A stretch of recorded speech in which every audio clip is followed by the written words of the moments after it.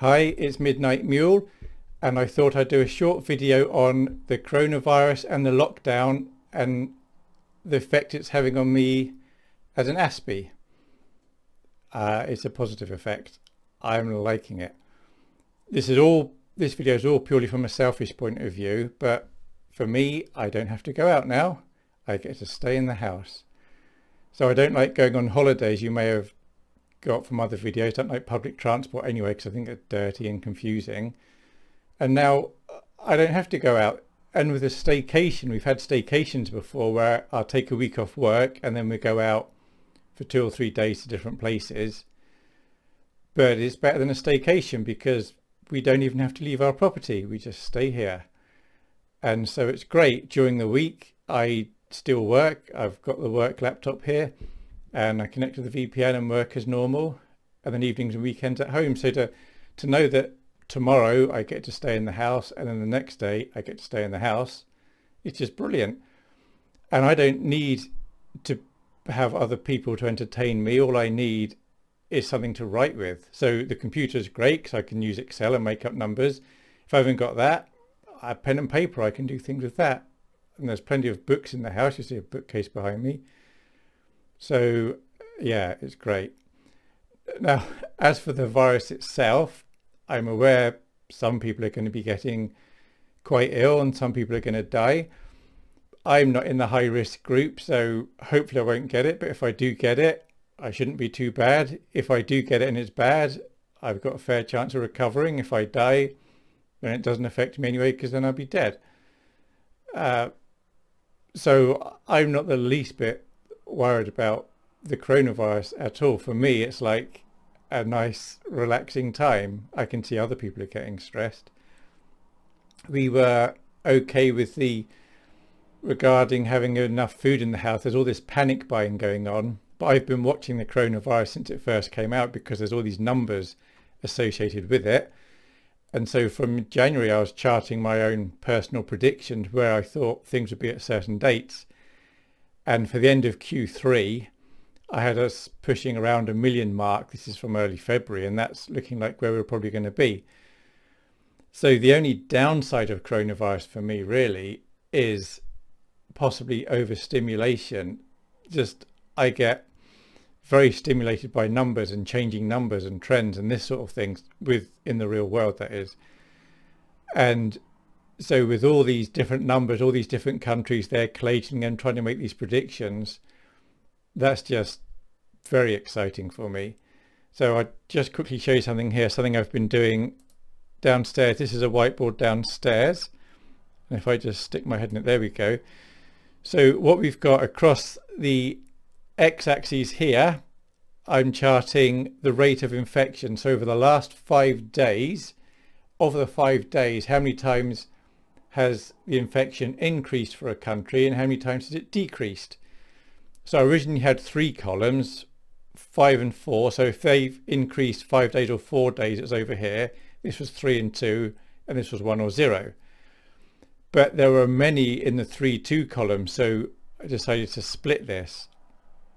And then going up the way, we have to do with the rate of death. So 5 and 4 down here means in the last 5 days, either 5 or 4 of the days, the rate of death has been increasing.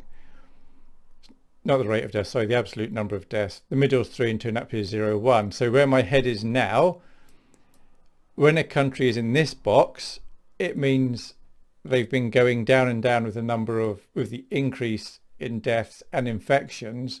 So they may well be looking to release the whole lockdown business, even possibly if they're down here somewhere, if they feel the infections are reduced. Whereas down here, where we've got Turkey and America, you don't often see them together, we've got Turkey and America, they're extremely bad. Their infection rate is going up every day on average, generally, and so is their deaths. They're in a very bad way.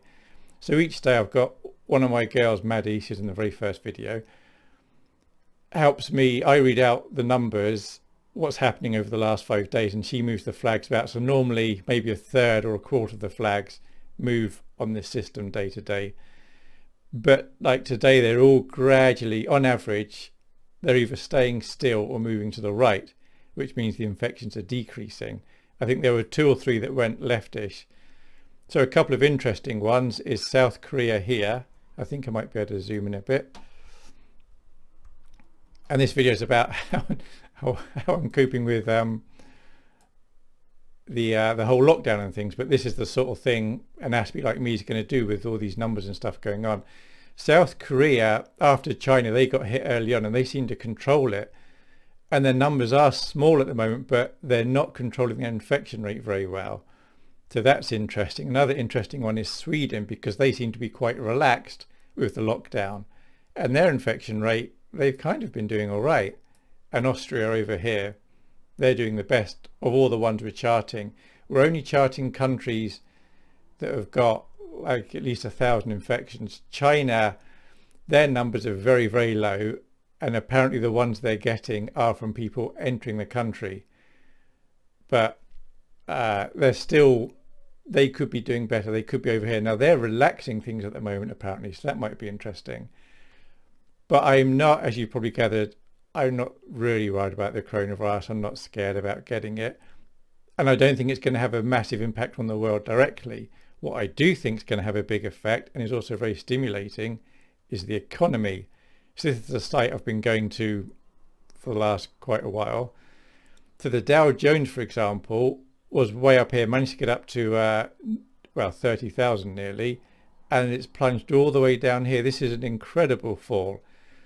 And I'm in Britain, so the FTSE's done a similar thing, gradually going up and then just bang. Look at commodities, crude oil.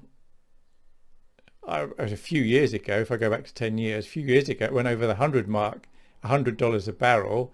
Now it's down to $20 a barrel. This is because of supply and demand. So the economy was a bubble that's been ready to burst, in my opinion, for several years. And there was going to possibly be some event that's going to make all this happen. It happened to be the coronavirus.